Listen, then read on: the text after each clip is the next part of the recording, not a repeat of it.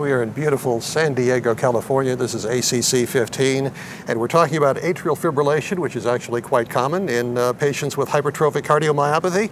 Coming in the April 14th issue of JACC, Atrial Fibrillation Ablation in Patients with Hypertrophic Cardiomyopathy, Long-Term Outcomes and Clinical Predictors. And I'm with Dr. Elad Anter, who is an MD, specialist in complex ablations at the CardioVascular Institute, Beth Deaconess Medical Center, and an instructor and a associate professor, assistant professor at Harvard, correct? Thank you. First, some background. Why did you do this study that's coming out in JACC? So, hypertrophic cardiomyopathy is a significant comorbidity in patients with atrial fibrillation. Maintenance of sinus rhythm in this patient population is very challenging, and the efficacy of any intervention, including cardioversion or ablation, are unstudied pretty much. This patient population also have potentially increased risk for peri-procedural complications, and hence studying this patient population for outcome following ablation is important. So you had about 40 patients with HCM, if I remember right? Right. We had 40 patients with primary hypertrophic cardiomyopathy.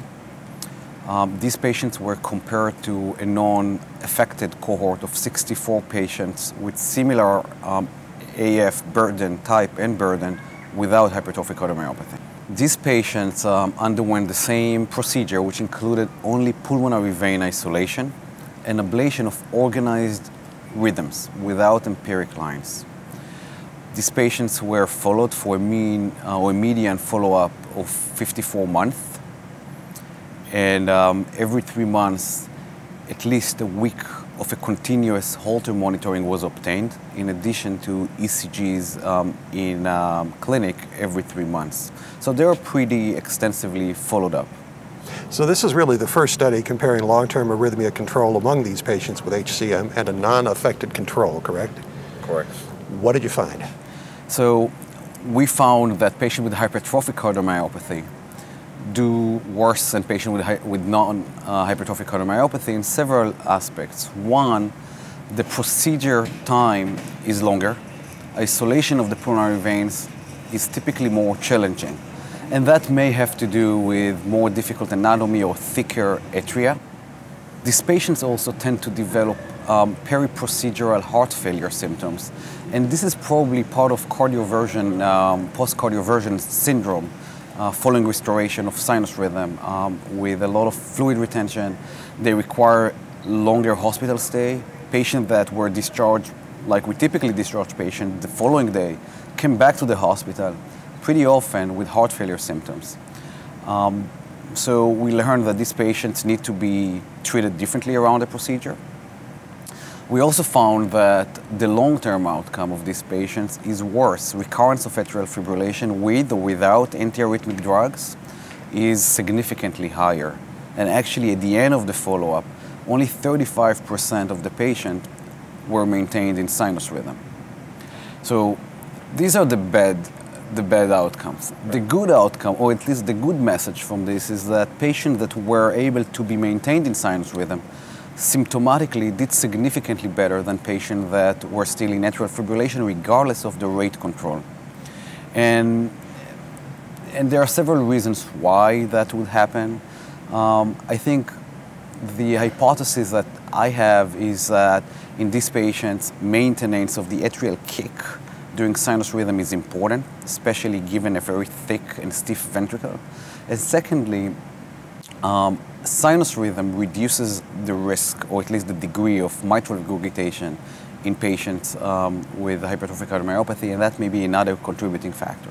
Now, you used a very standard approach for ablation in these patients. We're understanding more about the parasymptomatic aspects of ablation and arrhythmias. Do you think that there are other approaches that might be taken in HCM patients that might be more effective?